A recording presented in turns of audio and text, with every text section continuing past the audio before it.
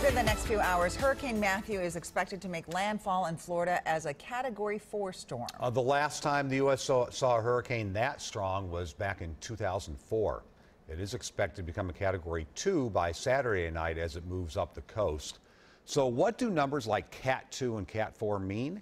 Good question. Here's Heather Brown.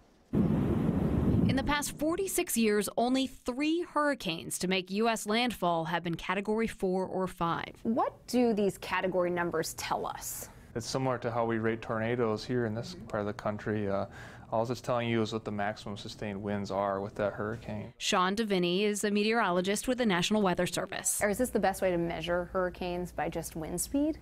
Yeah, it really is.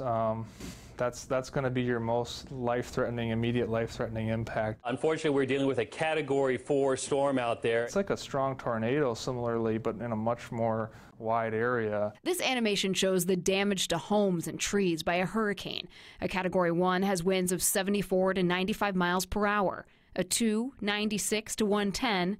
A 3, 111 to 129, a 4, 130 to 156, and in a Category 5, winds are 157 miles per hour or more. We can predict wind speed, but we can't really predict flooding or storm surge. Yeah, those are tough. Storm surge is tough, and we can predict how much rain is going to fall. We can forecast that, but flooding is tough to predict way out ahead of time. The costliest hurricanes to hit the U.S. are Katrina, a Category 3, Andrew, a 5 that hit Florida and Louisiana in 1992, Ike, a Category 2 that damaged Texas, Louisiana, and Mississippi, Wilma, Category 3 from 2005, and Ivan hit Florida and Alabama in 2004 as a Cat 3. Just surreal. That's the only way I can describe it. Remember, Superstorm Sandy wasn't technically a hurricane. You're comparing a wind speed higher in this case.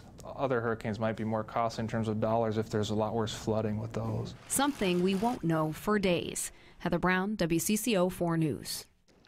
If you have a good question for Heather, please email it by going to WCCO.com/links.